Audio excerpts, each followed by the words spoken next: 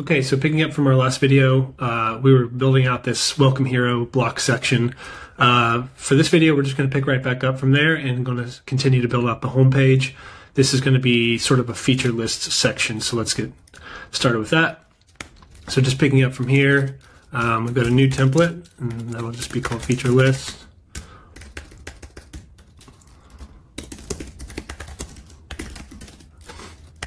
And then it's going to have some fields. And actually for this field, we're just going to copy, it's going to be another rich text section similar to the welcome hero. And actually we're also going to copy the links because they're pretty similarly shaped to our features. But they're different enough to where we don't want to reuse that. So we're going to call this features list. And then again, the features are on a list of objects. So yeah, so that'll be link. Let's just call that label. And looking at our section here, we've got a label and description, and then an icon. So let's do that. Label, description, and we'll keep these as both strings. And actually, let's put the icon at the top here. So this one is going to be the icon, and we're going to have some options for it. The options are going to be basically whatever icons we have in our little icon library. So if we go over to our feature component and we look at it, we're actually pulling these in from feature icons. And real quick, we'll just pull that in to here. But actually, one quick note, we have a tsconfig field alias here, or path alias. We don't have access to that information at the Tina level, so we're just going to do a relative import. That's just something to know if you're kind of mixing imports into your Tina config that are coming from, you know, some other configuration you might have in your next.js site. That's just something that keep in mind. So feature icons. Yeah, so this is going to crank out the list of feature icons, and then let's see how that looks. If we go and add a feature list item, we've got a message here that would be, you know, something kind of like this. I'll probably, not sure I'll actually end up saving this one or not. And then we've got a feature item, and that's going to choose from the list that we just did. We just did object.keys on that object of our React component there, which is a nice handy way to do that. And then on the link, and then we've got a description. So save our first item here. And let's get it rendered out just to make sure we're on the right page. So we've got our page component. And then again, similar stuff here. Once you get the first one set up, this starts to get pretty easy. And we're going to return the feature list. And we're going to actually do key. I'll make it one note about this. In Tina, a lot of the time, I actually do end up using an index for my key. I know that's an anti-pattern in React, and there may be some good use cases for not doing that. I mean, you're always going to do re-rendering when things change, but if it's a content-heavy site and a lot of your stuff is just coming from Tina updating the content, I do it a lot, and I've never really run into any issues with it because the change comes from the data itself. Re-rendering this is not a resource-intensive process. Let me know if you find that to be an anti-pattern in a way that actually affects you. It's made things a lot easier to just kind of roll through with content-heavy sites. Now, you never would want to do that on a sort of site where you've got React that's, you know, updating from all sorts of places. And I mean, there's great reasons not to use an index for a key, but in this case, I've used it a lot and I've never really run into issues. So yeah, blame me if you run into some issues doing that. Jumping into welcome hero, see we can grab the type from our generated type. So this is going to be similar pattern here. If we jump into our features, props, what was it? Page, blocks, feature list, and I did an accidental import there. So that looks okay. TypeScript's happy. And here again, Tina Markdown, and the content's going to be message. And the components, again, same sort of story. We're just going to kind of rely on our editors using these appropriate headers. If they went and changed an H2 to an H3, then they would run into an issue here. But you can style an H3 as well, you know, so there's nothing really stopping you from making this just be something you can completely control. H3 and then another P tag. And let's do that.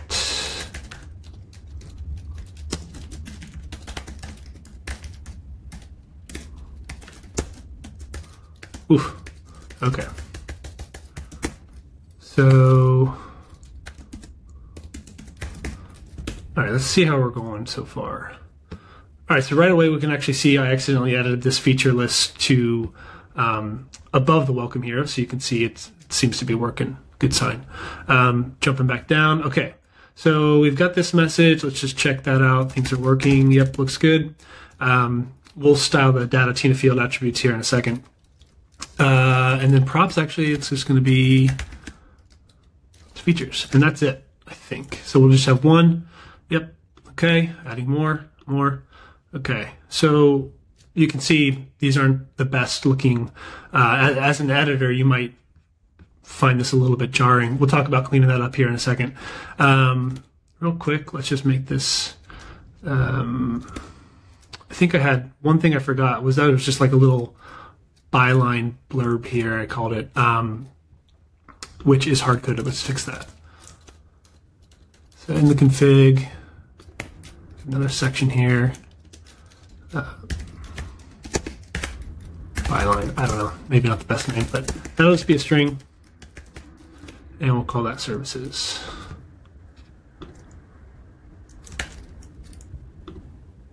Oops, feature list, services. Save that.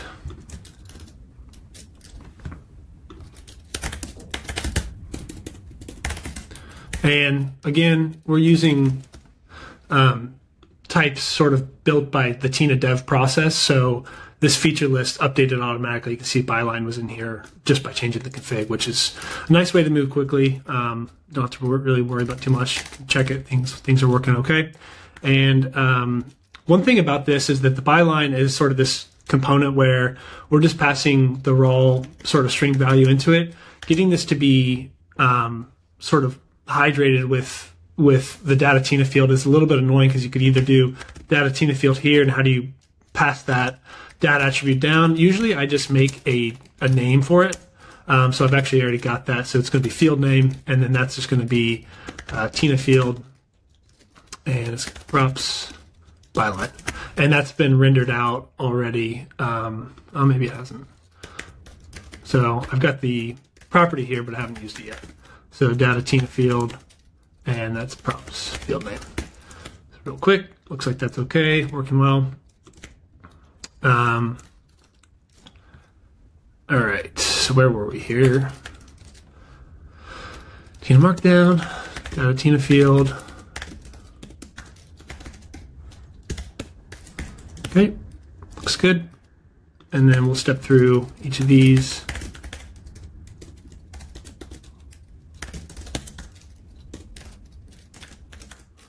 And that was feature. You can choose to just leave the properties off if you just want to style the entire feature.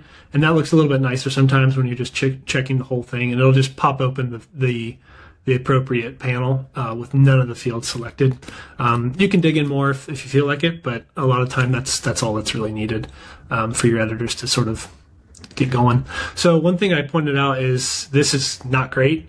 And the other thing about this, there's a couple things. One is that there's no way to sort of see what's what here.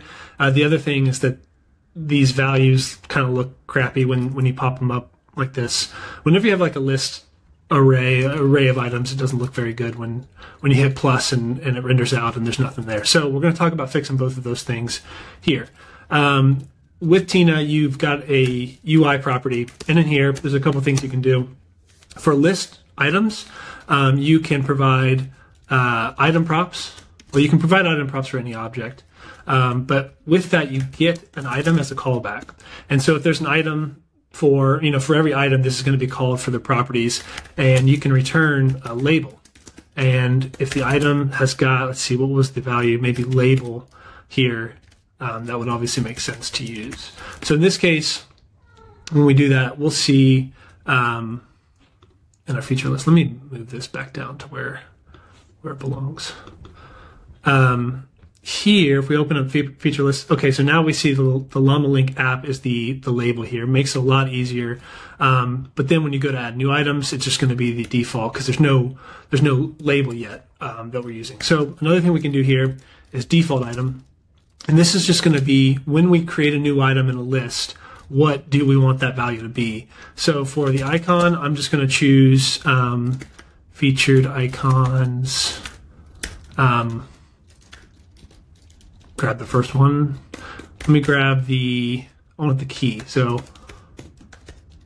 object keys. Grab the first icon there. And then label.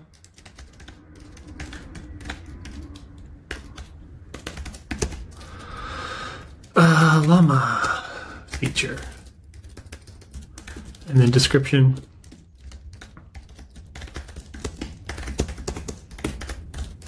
So when we do default item here and we add a new item, that's just going to pop open automatically. It looks a little bit better. You could maybe have a little bit longer text so it matches the kind of content you're adding. One thing again here, as I was saying about the using properties for lists and keys, is when we go over to our features, we're using the index here again. I mean, if we were using the feature.label, that would actually run into a key problem because we're defaulting it to the same value. You could use like a unique value every time you create a new one with like a faker JS library or something like that to create new fake data if you wanted to avoid that kind of problem. But this is pretty good. It's looking pretty nice for our editors to kind of work with. And it's using the label. Now all these labels are the same, but if we went and changed it, you'll see these are starting to be a little bit different. Another sort of awkward thing here is that this description is, in this case, it's a lot of text and we can't see it. So another customization we can do is we can drop into any field and we can specify the UI here. Now with Tina, there are ways to customize your component. We're going to talk about customizing with your own React components here in a minute, but there's also some built-in ones. One of them is just text area, and that's just going to be a little bit of a nicer way to look at your feature list items. So there, we just made that a text area, which is a little bit more user-friendly. Now we didn't make this a rich text element. That's always a choice for you to make them. In this scenario, we keep it simple. So with that being said, there's one other customization we can do here that would make editing feature lists really convenient and really handy, is when you click on this as an editor, you have no idea what that actually looks like. Pretty easy to figure it out, but still can be a little bit tedious. So the other thing we're going to do is customize the icon picker. Now this is going to be a little bit more in-depth customization in the component here. The way this looks, and I've cheated a little bit because I've got my component ready to go. You can pass a React component here, and not only can you pass a React component here, Tina is styled with Tailwind, so you can use Tailwind classes in your components, and we'll pick them up and use them. So that kind of works out of the box for you automatically.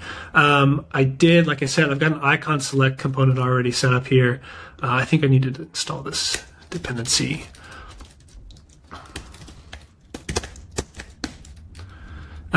So this component is just in our Tina folder. It can really be anywhere. You can see again, I'm importing the featured icons because this is going to be the icon picker. So we're going to display the list of the icons. One interesting thing to note is we've got this helper high order component wrap fields with meta, and that's going to wrap whatever components in here with the label and any error messages. They're going to pop up below. So that just kind of takes care of that. So you can just focus on the component styling themselves. I'm using the Radix UI React Popover, which is a really nice library.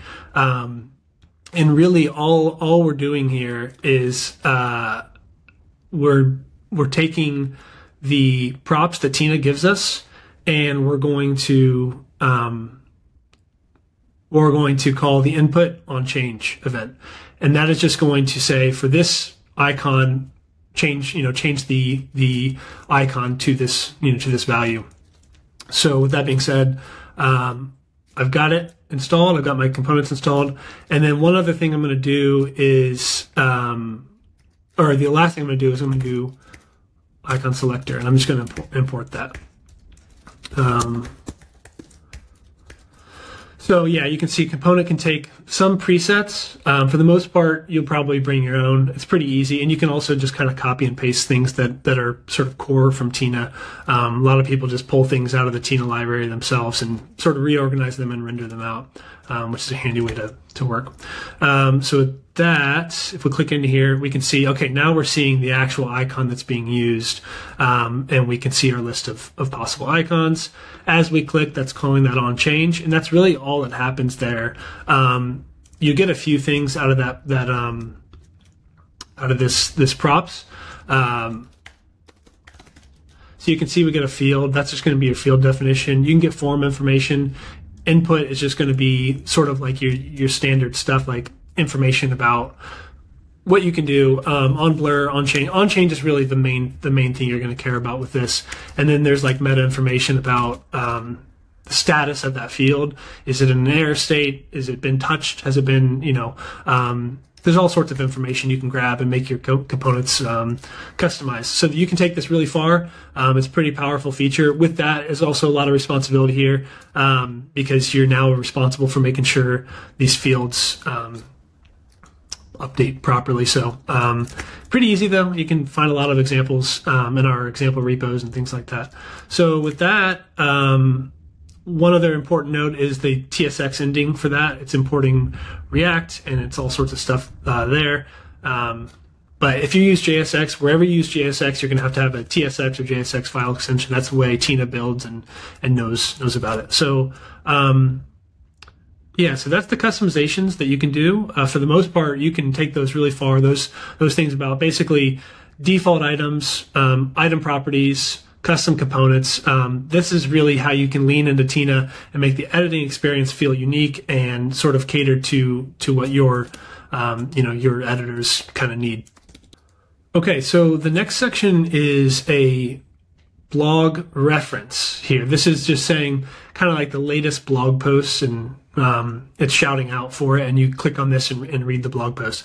So we're going to sort of move over to the blog section here, and we'll come back and style this last block once we have some blog posts and some content over there. So that'll be our next video. It's talking about the blog post collection and dealing with references a little bit, which is where Tina gets pretty interesting and really powerful. So with that being said, we'll catch up on the next video, and see you there.